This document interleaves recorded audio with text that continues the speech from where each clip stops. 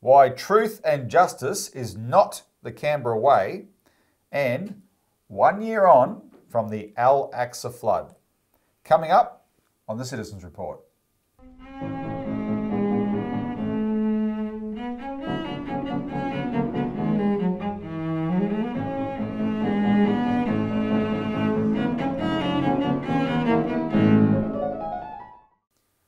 Welcome to the Citizens Report. It's the 10th of October 2024. I'm Robert Barwick and I'm joined by Citizens Party founder and leader Craig Isherwood. Welcome, Craig. Yeah, thanks, Robbie.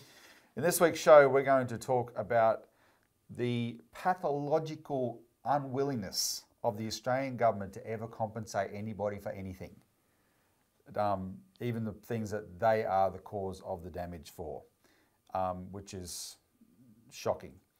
And Craig, on a more sensitive note, it's the 1 year anniversary of the October 7 attack by Hamas, which of course has had enormous consequences in that part of the world. And we're going to talk about what we know about that 1 year on. First, of course, what the Citizens Party does when we do this show is not just commentary. We are here to change the things that we talk about, and we need your help to do that. And the way you can do that is help us get it, widely viewed on YouTube. So boost the algorithm, like the show, share it on social media yourself, subscribe if you're not a subscriber, and remember to ring the bell icon to get updates that we do. Comment below, please comment. I try and participate as much as I can with the time I've got. If you've got questions, put them below. And just any general feedback, put them in the comments below. We appreciate that. And of course, there's a donate button there as well where you can donate directly to the Citizens Party's activities. And we have a lot of them, including, I think we've finished our 2024 seminars. Yes, well, actually, always one big one to come, but we've just finished 13 of the Shake Your Change seminars. We were just down in Hobart on the weekend, another successful seminar down there. 13 seminars, over 800 people participated in this face-to-face, and they've always been a lot of fun. Full-day seminars. All-day seminars, yeah, and I think people that came really, from the feedback, were very, very impressed and enjoyed the information we're able to give people. It's a rare thing where you can actually sit down and participate in a discussion about real issues. There's one more coming. There's a series of follow-up meetings in Launceston, Adelaide, Darwin and even Perth coming up again. If people want to find out about those, they can always get in contact with us. But there is a big one coming up, Robbie, and that's our national policy launch on the 17th of November. It's going to be held here in Victoria, and if people are interested in that, it'll actually be live streamed on YouTube, and people can participate in person here in Melbourne. It's going to be in a Melbourne Conference Centre. Registration is absolutely an imperative thing. We won't be allowing anyone in just to walk in off the street because this is a major event in a major venue. And what we'll be going through is the launch of the Citizens Party policies. We've been working on this for quite some time. We intend to stand candidates right across the country. We're bringing together experts at the launch who can speak to the various policies. Yes. And this is what we will be taking to the federal election. But even before the election, it's these policies that guide our approach to intervening in politics anyway. The theme of the name of the event is Return Government to the People. And we're going to be talking specifically about economic and national sovereignty. Because that's the key here for our country. And we're constantly talking about that on the Citizens Report, the need for an independent foreign policy. All of these things will be discussed in detail to give people an opportunity, a sense of the different policies that the Citizens Party represents from this, Canberra way, as we referring to it. We'll call it the Canberra way today. So if you're interested in coming to that, definitely contact us to register. We'd love to see you there, and that'll be the beginning of what will be quite a lot of activity between now and the next federal election. People don't have to register for the YouTube or online event, they'll just participate in that on YouTube. All right, now quickly before we begin, very brief update on the misinformation and disinformation bill Look, it's really going to come down to getting the Greens not to support it. The coalition has come out very strongly against it, emphatically strongly, and and it's very funny the way they are against it, given that, as we've reported here before, they initiated this bill. This was a coalition bill, a law on regulating misinformation and disinformation on social media. They instigated it. What's funny about the way they're opposing it now, Craig, is their arguments are rock solid. They are expressing a free speech principled position to go against this. And why that's funny to me is because it's a principled position that they've fallen back on. It's easy for them to explain. Whereas what you hear for most of the time for politicians is them talking in circles and twisting themselves in knots, trying to justify terrible positions on policies that they have to scam the public on, and it's all political gobbledygook. I've never heard so much clarity from the coalition in my life. Now, they get ripped up after the election if they happen to rip. Exactly, you cannot trust them for a second. No. But that's not germane to this bill. This bill, Albanese's version of the mad bill, is not going to get the support of the coalition.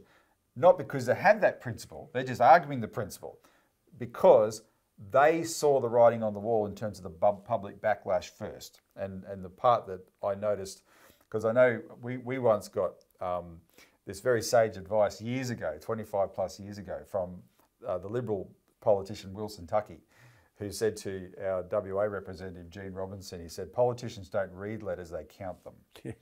And Jane Hume, Senator Jane Hume, who we call the Senator for Bankers, when she was arguing on TV last week about why Liberals are opposed to this bill, she couldn't help but reference the fact that the exposure draft of this bill received 24,000 submissions. And that is an enormous public input into an exposure draft of a bill, 24,000. That got their attention. So they're running away from it as fast as they can. The Labor Party is sticking to it. And the only reason they are at the moment is because, as of right now, the Greens have not decided their position. They need the Greens' support to get it through the Senate. There's 6 independents, but that's not enough. They need the Greens' support plus 2 of those independents.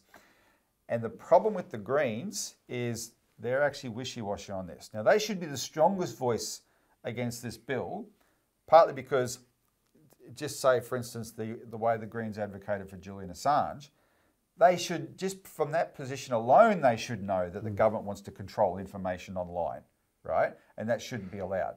But unfortunately, they've convinced themselves of 2 things, Craig. That one, the narrative that Donald Trump, who, the Greens, especially the women senators of the Greens, hate Donald Trump.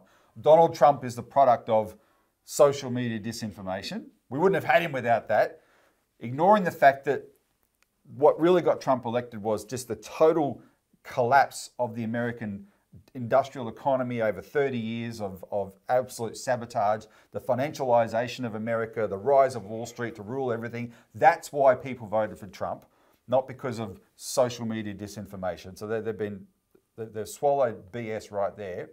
And the other one is I think this is taking on the big tech companies. And ironically, that's irrelevant to the argument, actually. It's not about the big tech companies. It's about, can we speak freely we're on social media now, YouTube. Can we speak freely on social media? This bill will actually consolidate the big American tech companies because it imposes so much onerous regulation for disclosure on the tech companies. Only the big ones will be able to afford it. You will not have the rise of new independent social media if this bill passes. Right? You will be stuck with Facebook or Meta, Twitter, etc. That's all you'll get. And that's why they've got to be set straight on that. However, I still think that even with the Greens, it's not the arguments that are going to persuade them as much as it's the volume of public opposition. So they, between now and when Parliament returns in late November, which is the last sitting of Parliament for the year, call the Greens. And if you've called the ones in your state, call the ones in other states. We'll put the link below where you can get the senators' numbers. Call them, get other people to call them. They are the ones that must come out and declare their opposition to this bill. if we're going to beat it. All right, so there's the update there. That is one aspect of the Canberra way, but let's talk about this other thing that is just, gobsmacking to me, and it's one of the things that, makes me angry more than anything. Why truth and justice is not the Canberra way. We'll start with the truth bit, Craig. This is a country that puts truth tellers, who are otherwise known as whistleblowers, in jail. And one of the reasons we're talking about that today is because good news yesterday was that David McBride, the Afghan war crimes whistleblower, was given leave by a judge to appeal. Now, he had to be given leave because there's an expiry, there's a sort of a set time where you can automatically appeal, and that had expired, so the judge gave him leave. So now David McBride will appeal his sentence, and there's a hearing, I think, scheduled for March. And meanwhile, he's still in prison, Robbie, all that time. That's absolutely disgusting. Well, and this is the Canberra way bit, because he shouldn't be in there, because the whole time, the Attorney General of Australia, Mark Dreyfus, and his predecessor in the Liberal Party, they had the option to declare his whistleblowing had been in the public interest, and therefore, even though it involved breaking the law necessarily to do it, one of the law including, he was charged with theft, because when he, this is the only humorous part of the David McBride story, in the Defence Department, there's two different coloured paper, one for classified material, one for unclassified material, and so he used the photocopier to photocopy. I think one of them is pink. You can go back and look at my interview with him. I'm not clear on it. Anyway, I think he copied this classified material onto pink paper, which was unclassified. And so when he took it out of the building and the security looked at what he had, they just saw it was pink and said not only did they let him go, they helped him load the car. Yeah. Right? He was charged with theft of stationery for doing that. So it's clearly not a serious crime, but nevertheless a crime. But it was in the act of blowing the whistle. Right? That's what he was doing. He was taking that material for the media. It was in the act of blowing the whistle. So the Attorney General, Mark Dreyfus, had the option to say, well, given that his whistleblowing resulted in the Brereton inquiry, which confirmed war crimes in Iraq, which has led to charges against war criminals, which has led to a national backlash against this, which has led to Australia paying compensation to the families of the 39 people who were identified as having been unlawfully killed, then clearly it was better that Australia knew that information than not knew it. Clearly, therefore, David McBride did a public service. He did something for the country.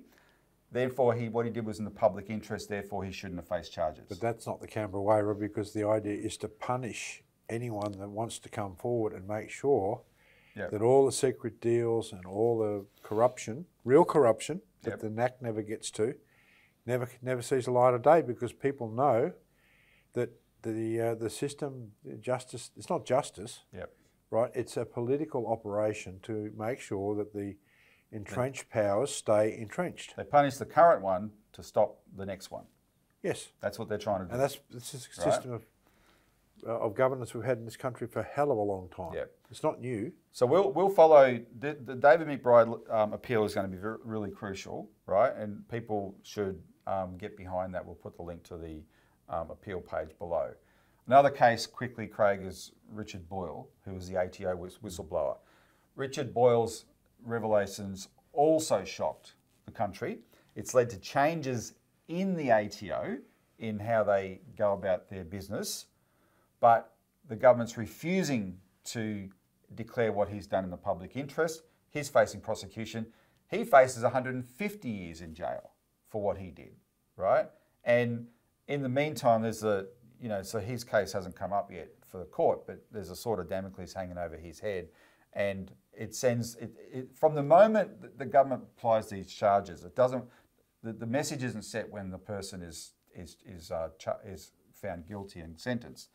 It's sent when the charges are applied. And so the whole country's on notice. The follow-on from this, Robbie, is incredible, because if you have an institution, either a government department or whatever, that knows the government doesn't support whistleblowers and you can get away with this stuff, then this is when all the corruption and stuff can just continue to blow out and blow out. If you had a culture which says and protected whistleblowers seriously and said, if you come forward and tell, make serious allegations that about how government departments or other entities function, that'll have a way of self-controlling the entire process. I mean, you don't need to have the knack and so forth where you've got that sort of ability for people to shine a very strong light on my very famous metaphor, the cockroaches that live under the fridge. Yep. Right? The fridge and the cockroaches scatter. Absolutely. I say this is what the point is, that they're trying to ban the light in order to stop this process. You ever thought of having your place fumigated? Oh, yeah, well, really. Absolutely. Back to David McBride for a second, because I was just remiss not to mention this. So this week, it was on 7:30, the Brereton report inquiry, Richard Marles, the Defence Minister, has now finally closed it. It's now declared closed. And the 39 cases of established war crimes in Iraq, it turns out that the evidence he compiled, because he could compel witnesses to give evidence, but in exchange for being compelled to give evidence, they were told they would not be implicating themselves. So no charges can be brought against those people who confessed to him about the crimes. And therefore, no charges are going to flow from that Brereton report. None. Even though 39 people were killed, right? So clearly Australians, unlawfully killed, clearly Australians did wrong. There will be no charges from that report. The army commanders who got stripped of their medals a month ago are all they're not the really top brass, and they're all unidentified. So no one will know who lost their medals over this war crime saga in Australia in terms of Afghanistan. No one knows that. So the only person who's been punished is the whistleblower. Another whistleblower, Craig, is, and this is an older case, but it's just to make the point that we're not just plucking two cases out of nowhere. Witness K. So who was Witness K? Witness K was the officer of the Australian Secret Intelligence Service, ASIS, which is Australia's branch of MI6, which is the Secret Intelligence Service, and that is it. And trust me, they are not independent. It is Australia's branch of MI6. That's how it works. He blew the whistle when Alexander Downer, the then Foreign Minister, deployed ASIS to go and bug East Timor's embassy so that we, Australia, on behalf of Woodside Petroleum, could have an advantage in the negotiations with East Timor over who controlled their oil. And that's what Witness K did, and then he blew the whistle on it because this was being used. He saw that we were bullying this tiny country.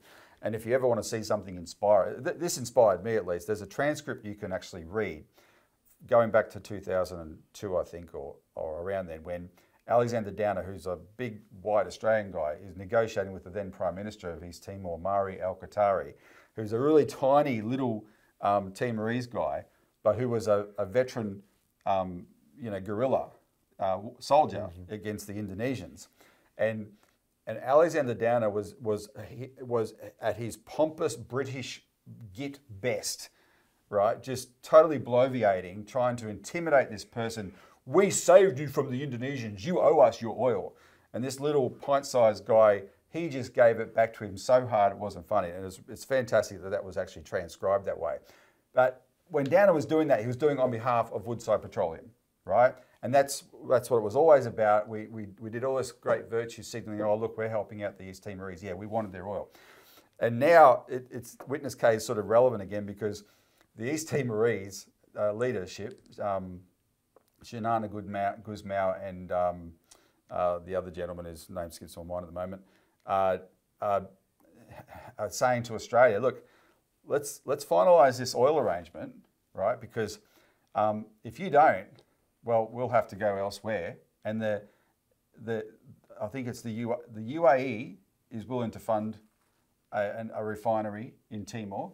The Chinese are willing to fund a refinery in Timor. Australia wants to do the deal, but we don't want Timor to have a refinery because that's where the money is. Yeah. The wealth is really made in the refinery. We want to treat them as a colony, right? So that our companies get all the wealth from it here, and they want the refinery in Darwin. The leadership of East Timor saying, well, if we'll do a deal with China, and you'll attack us for doing a deal with China, even though you sold the port of Darwin to the port of Darwin to the Chinese. If we did that, all hell would break loose. But our sovereignty comes first, right? And I admire the way the Timorese are taking this on. Anyway, that's just a bit of an aside. So those are the whistleblower examples. Now, compensation. And we're raising this this week because the other thing that happened beside David McBride is we've written an article in the Alert by Richard Barden. Canberra throws vaccine injured to the wolves.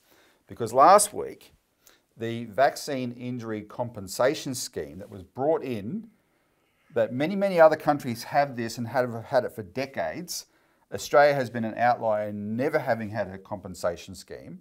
And a compensation scheme does not mean the government is saying vaccines are dangerous. A compensation means the government is saying vaccines can be dangerous for some people, and therefore if some people have inadvertently been injured by a vaccine, we, the government, will compensate them. Yeah, right? It comes from the idea of the public good, Robbie, from the point of view that if the government says to the population, we need you to be vaccinated, yeah, right, there has to be an element of goodwill in that and say, look, if there's problems with it, we'll look after you. yeah. So it's a two-edged sword. The government can't come out and say, well, what they did get into with COVID is the mandates, because this was literally throwing out that goodwill, right? Because this... It's called, the goodwill you're talking about is called reciprocal justice. Justice, yes, exactly right. And that's the point with any sort of vaccine injury compensation scheme. It's recognising that the greater good may require large numbers of people to be vaccinated, but there is going to be problems.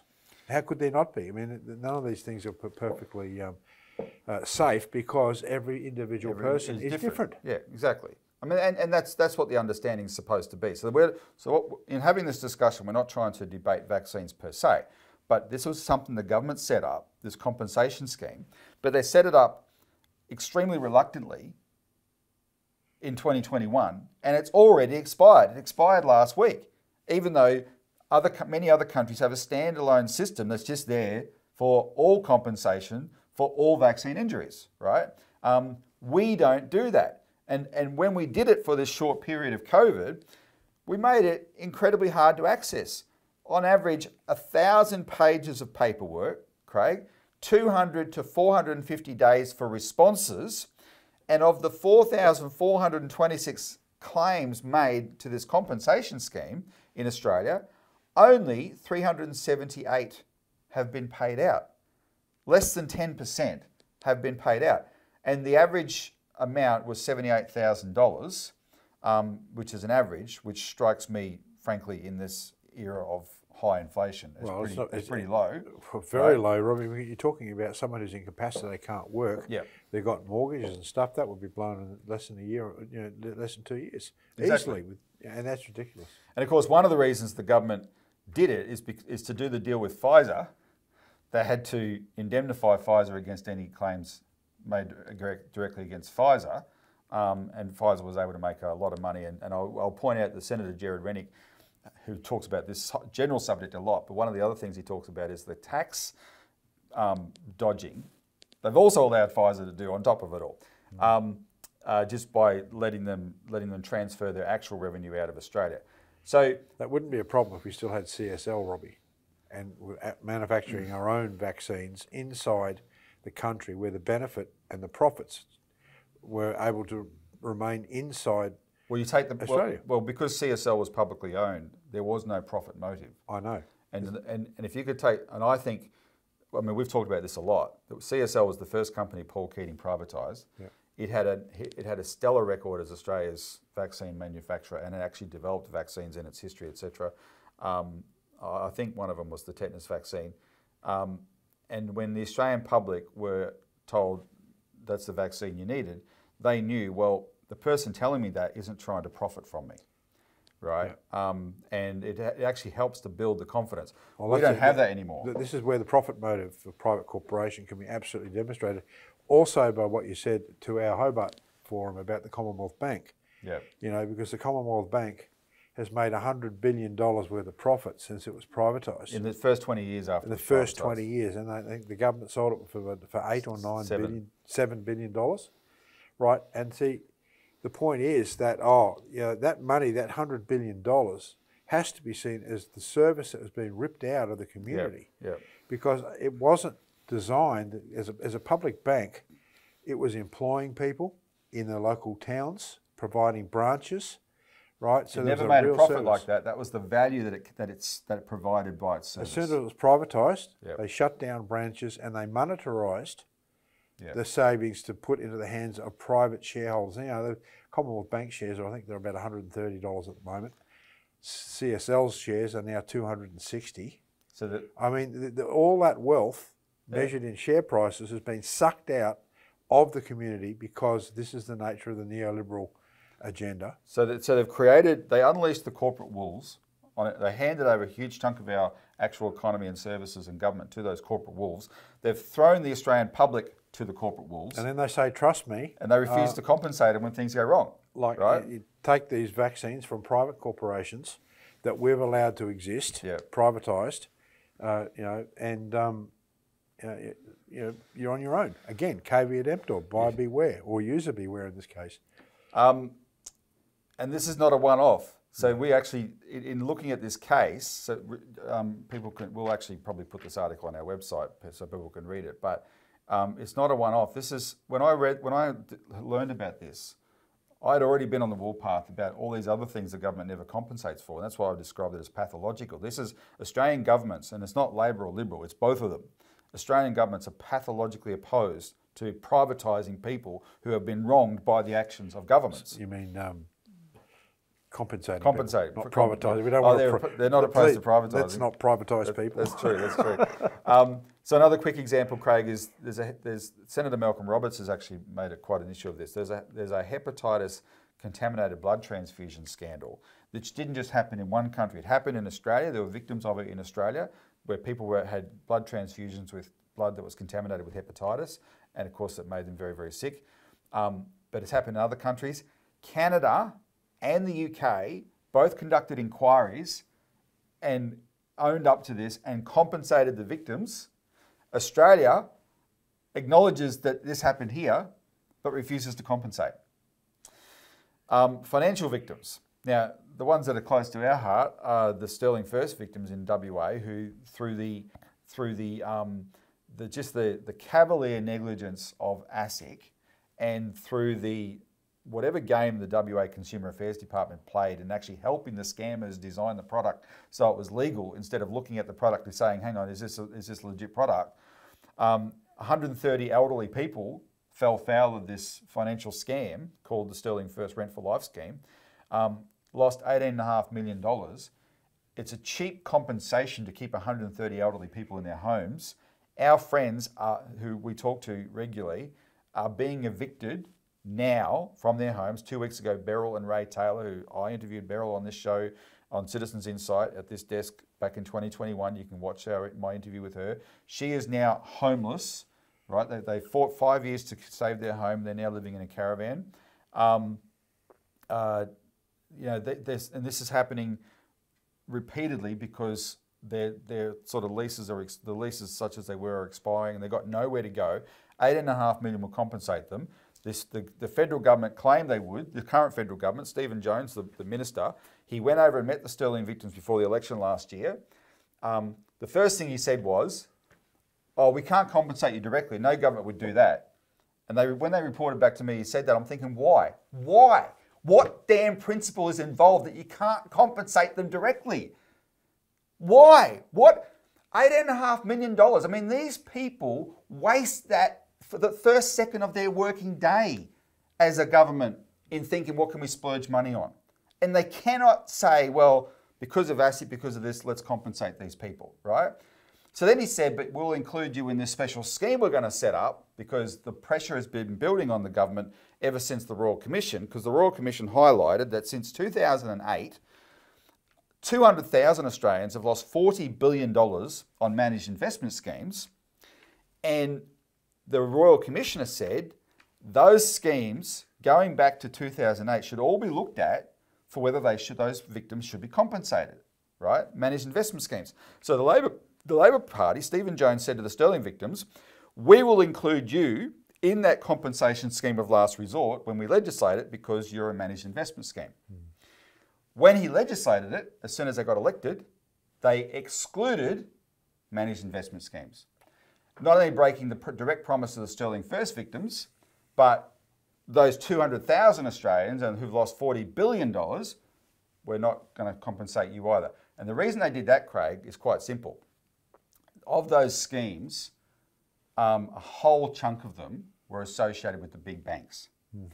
And if the government looked at those and decided, well, that deserves compensation, that deserves compensation, the government would have to, in order to be fair, would have to say to the banks, well, you've just made 30, you big four banks make more than $30 billion combined profit a year.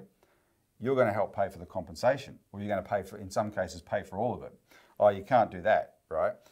So this is the sort of thing they do.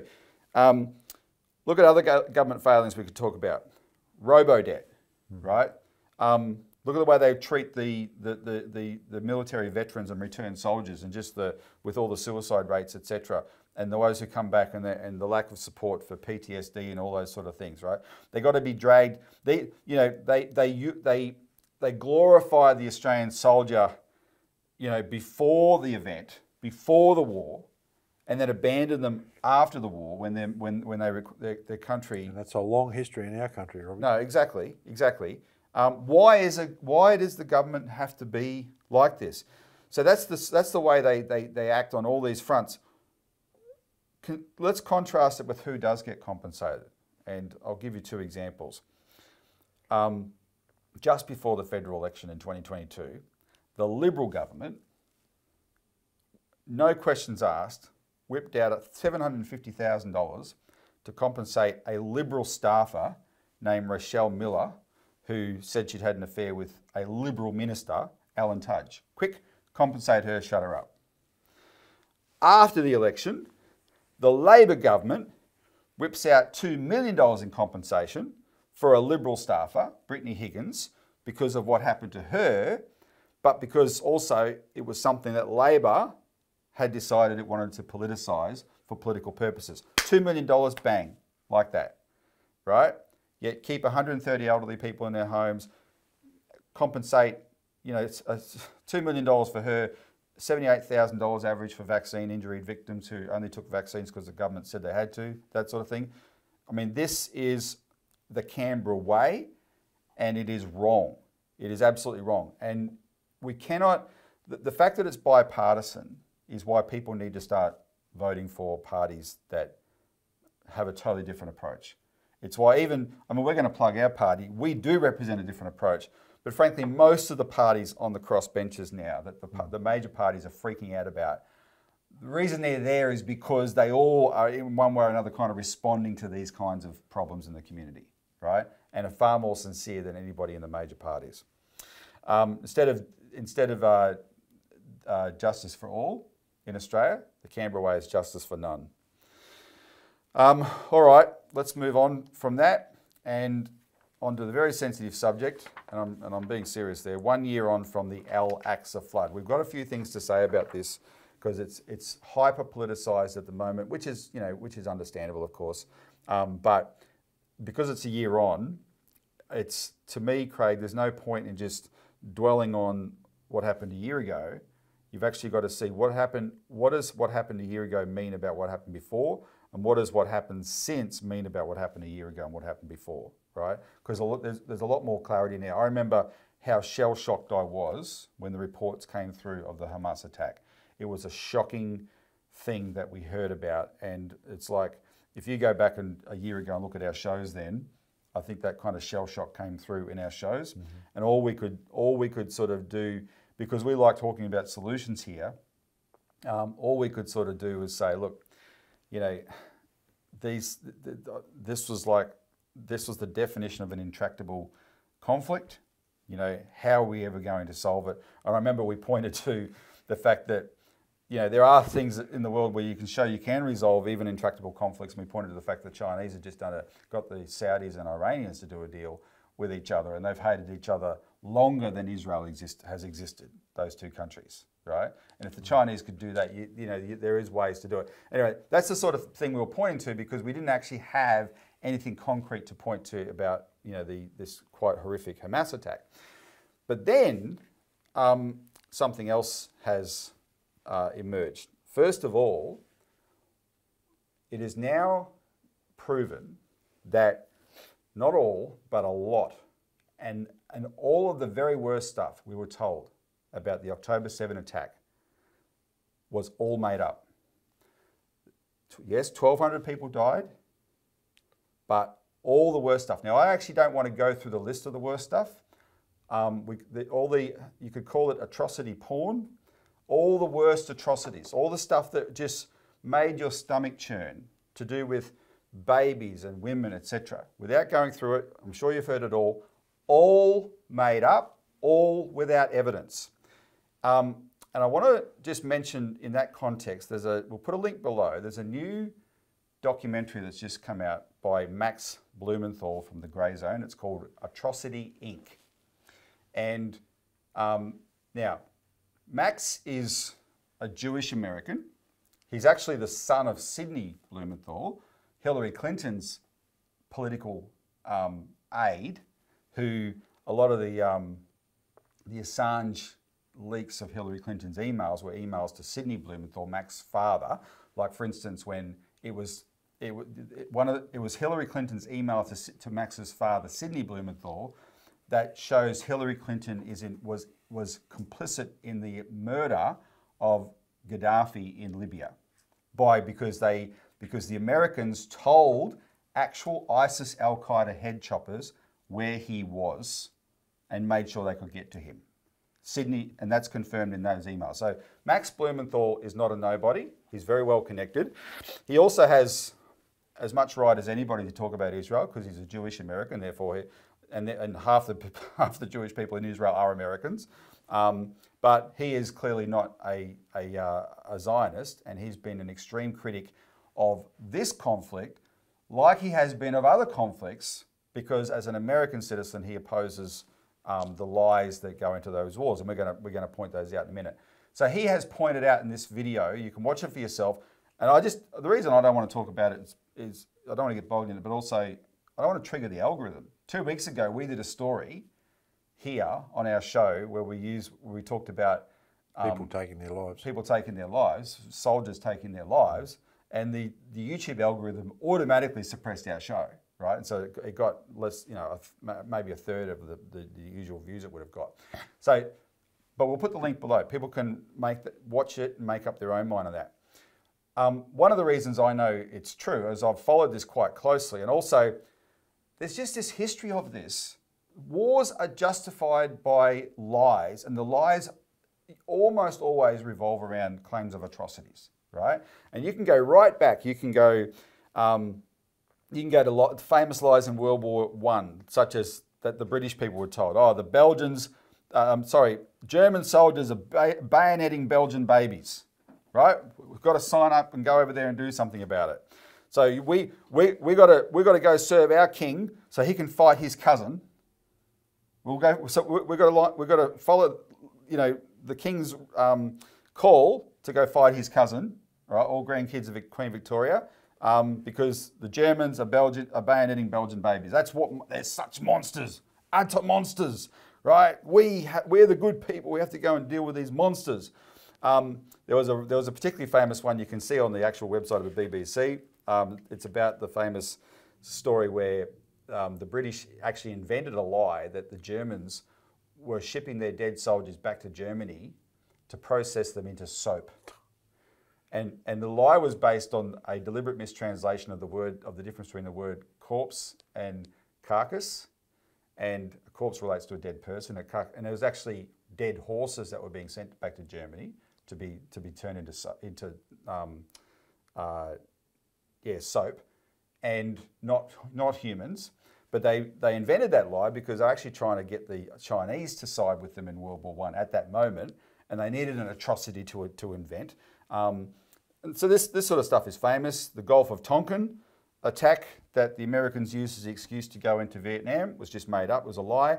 The big one that got around in 1990 to justify the counterattack against Saddam Hussein when he went to Kuwait was a Kuwaiti girl gave testimony to the US Congress that Iraqi soldiers had thrown babies out of the incubators in the Kuwaiti hospitals, and it was all made up. She claimed she'd seen it as a witness. It turned out that she was the daughter of the Kuwaiti ambassador in Washington. She went to a Washington school. She hadn't been in Kuwait for months and months and months, just made it up. And she cried and everything. She was a brilliant actor, right? But this was confirmed later. The whole thing was just made up.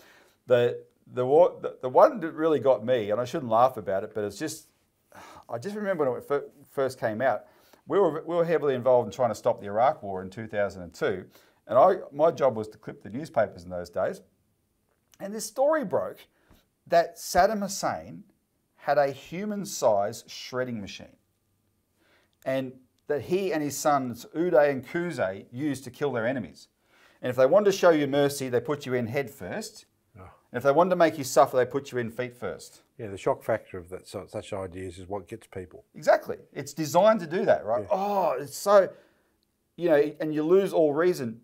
So when they finally went into Iraq, they couldn't find weapons of mass destruction, and they admitted that eventually. You know what they also admitted later? Couldn't find the human shredding machine either. Yeah. I mean, it's only a man-sized thing. It must have existed somewhere. No, it was made up. The whole thing was made up. And then you've got to say, well, why? Why do they want to make this stuff up? They want to make this stuff up because they're trying to justify what they are planning to do. Yes. Right? And in this case, back to the October 7 claims, the people who made up those claims wanted to justify what we can now see as extermination. So what the Citizens Party did, once the dust settled and we could see what was going on, we intervened in this debate starting in December, Craig. We put out our special report about the Temple Mount plot, right? The Made in London Temple Mount plot. We'll put a picture on the screen so you can see it, and there's a link to it below where people can actually read that. We didn't take this back to this argument. History didn't start on October 7. It started in 1948. Now we actually show, well, hang on, it's even bigger than that, right? And what we're dealing with is British imperialism.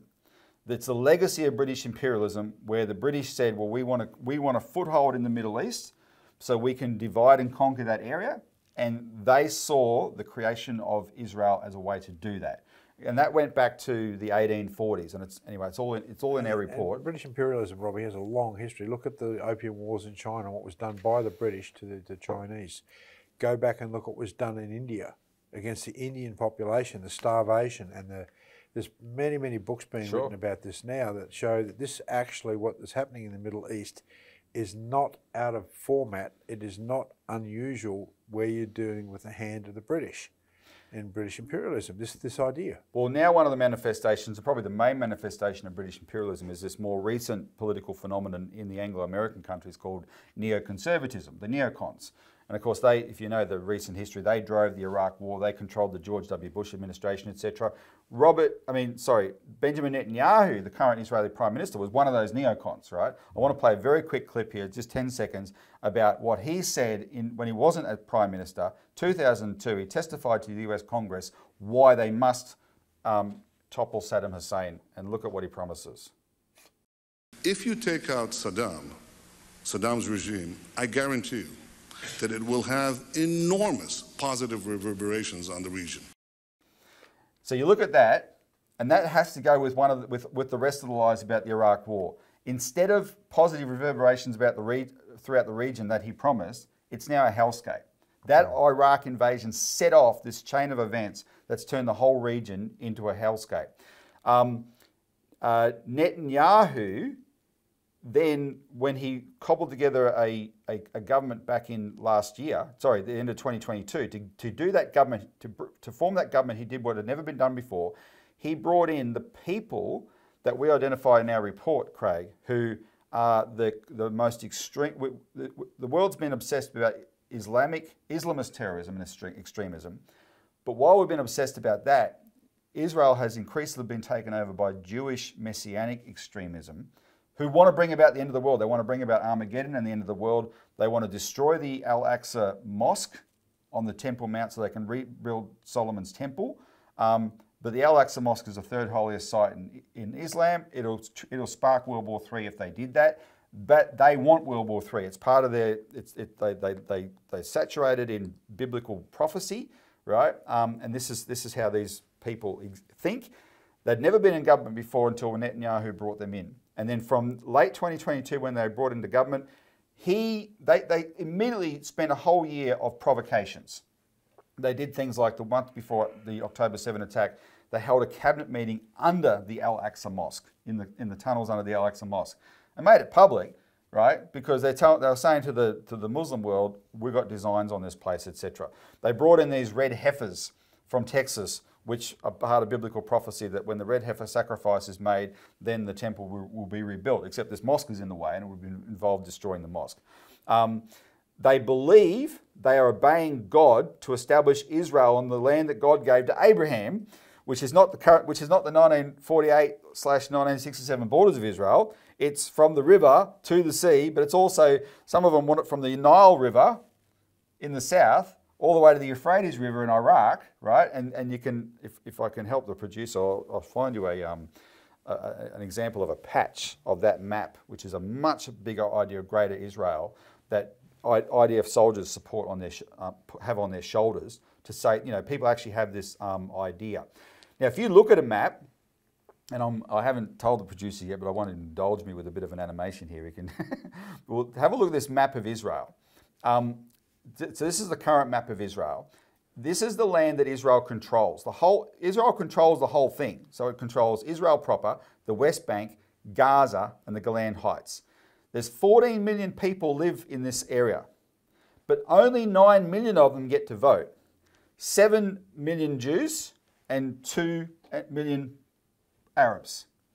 They're the only ones who get to vote. There's 5 million people who are essentially stateless and do not get to vote. Israel opposes a one-state solution where all would get to vote because then they would be outnumbered by the Arabs in a one-state solution.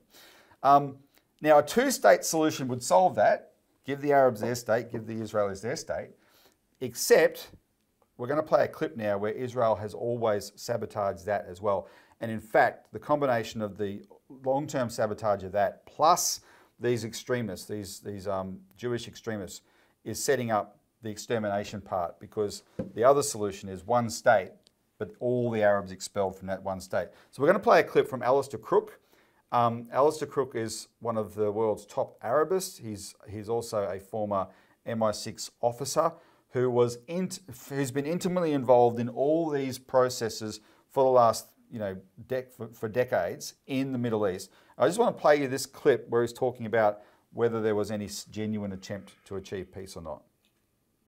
Do you think there was ever a period over the last, 30 years, 40 years, that there was a genuine desire on the part of anyone in Israel to actually negotiate with the Palestinians to establish a Palestinian state? Or was it always, I guess, a contrivance? They paid lip service to it, but we're doing everything behind the scenes they could to sabotage it. No, I haven't. I can't go back 30, but I can go back 20 years when I was involved there working with Arafat and on the Oslo process. And when the Oslo process was signed, it implied that Israel would want to create a state, a Palestinian state. They would want it for demographic reasons. In other words, that the Palestinians would soon outnumber the Israelis, and therefore it was better if they had a state. But that was the Western view of it. It wasn't the Israeli view of the situation. But the West thought, and these were the premises of the whole Oslo Accords, were first of all that Israel wanted. It would opt for a Palestinian state. Secondly, that the Palestinians therefore had a duty to assure Israel of its security. The Palestinians had the duty to secure Israel of its assure Israel of its security. And thirdly, Israel alone, not the United States, no one else, would be the judge of when that security had been met and had been achieved. Well, for all these years, it hasn't happened. But even at the outset, if there was a sincere wish, to have two-state solution, you would have seen, because the two-state solution would require, if you like, a separating of resources, water resources, electric resources, land and things would have to be sort of started and prepared for this separation. Electricity pylons and everything like this would have to have, quite separate structures. None of that occurred. Quite the opposite. Quite the opposite. From the beginning, it was going the other way towards, if you like, a unitary state that was being established. And Oslo was really just a construct by the Americans, I'm afraid to say, more or less. I mean, I think some of them have even admitted that they were doing this, that it was really, it gave ample scope for Israel to sort of delay and postpone, talk a bit about a two-state solution, but not actually to mean it. So that's an insider's account, and what we've done in the alert service this week, Craig, is actually transcribe this interview with Alistair Crook, and we will distribute this so people can actually see what he's pointing out is the driving factor here. But I thought it was really fascinating that he actually said this. He talked about the practicalities, that if they were genuinely interested in a two-state solution, they would be making moves to separate the infrastructure. Because it's not a real state. If Palestine gets to say, okay, this is your land, but Israel's going to control your electricity and water, so they've got to make genuine moves there, and they haven't done it. And that's why this is something that the Citizens Party and our international associates have always been interested in. We firmly believe economic development is the only true foundation for peace, and that's what Israel's desperately crying out for. It was the one part of the Oslo Accords that wasn't delivered on. And because that wasn't delivered on, which would have helped build this infrastructure, then it's helped set up the disaster that's there now. Yeah, I mean, Robbie, what strikes me is that unless the people of Israel truly want to seek peace, right, they're going to have to adopt the Westphalian approach, which means that they have to think about their neighbours. If they don't, and I'm afraid I think there's a huge number of Israelis right now that don't believe in the two-state solution, which means that this is a recipe for perpetual war.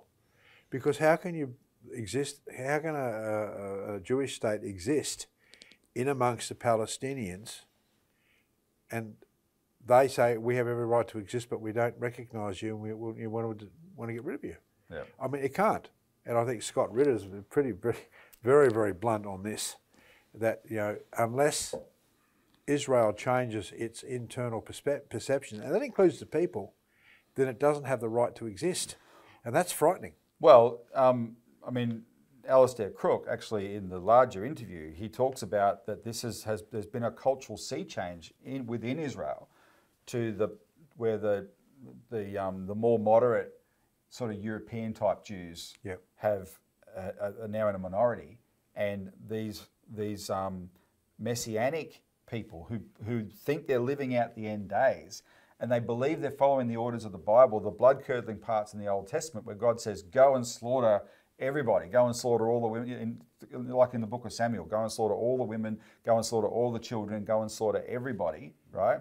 Which is the Old Testament version of the religion. They think they're living that out now, and so that's why there's no tolerance. So, and everyone thinks, there are some people listening that think, what, the Hamas thinks like that. Well, yeah, but you've only ever heard about the Hamas side of it. Hamas thinks like that, and the defining force now in Israel thinks like that, and there's no peaceful path there unless we change it. But one thing you can do is look at this question of infrastructure and go, okay, well, let's start advocating for the kind of separation of infrastructure, which will require investment, require construction, give people jobs. The Chinese have showed that you can raise living standards by building infrastructure, getting people involved in building infrastructure. That would help all of Israel and all of Palestine immensely. Yep, and also, Robbie, you've got Chinese in there. You know, Chinese are part of the BRICS grouping of countries. You know, you've seen BRICS come together as a new alternative to the Western hegemony that we've had smashed the world for the last 50 to 60 years.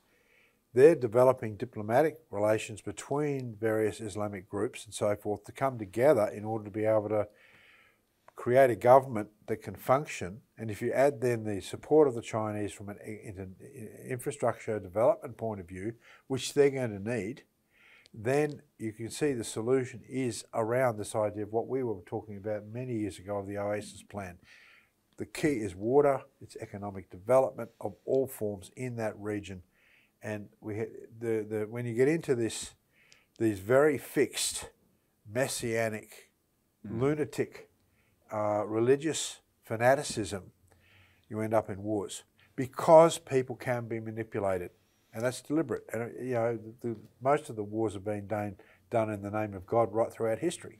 But you said, but the fact you mentioned the Peace of Westphalia, I mean, that brought to an end the 30 Years' War, which was between two groups that were just as extreme as any other groups ever, the Protestants and the Catholics in Germany, right? And they felt all manner of justification for their atrocity reprisals against each other, right? Nevertheless, that treaty brought that to an end after 30 years, and it became the foundation of international law. And that's why the neocons and the neoliberals absolutely hate any discussion of the Treaty of Westphalia, because it shifts the idea of mankind from being a community of principle that can live together harmoniously and develop itself into this idea of what we see in British imperialism of you have a ruling elite, an oligarchy, and you have the masses that are treated like nothing more than human cattle. And what you see in Gaza today is the slaughter of human cattle based upon this ideology, and that's what's so absolutely disgusting. Well, and Max Blumenthal highlights that in the video we'll link to below, where once they establish the false atrocity claims, then it's like, these people are animals and we get to treat them as animals. That's right. Right. That's absolutely beyond disgusting. Yep. All right, well, yeah, there's probably not much more we can add to that subject. We will put this material, the links to this material, including the Alistair Crook interview, below, and then people can read the transcript of what we have in the Australian Alert Service. Just say, Robbie, why truth and justice is not the Canberra way. Well, we're seeing the same thing on this subject in Canberra as well, so it's not inconsistent with international relations. No, that's exactly right. All right, so thanks for tuning into this week's Citizens Report. Thanks, Craig, for joining us today. Thank you. And tune in next week for more.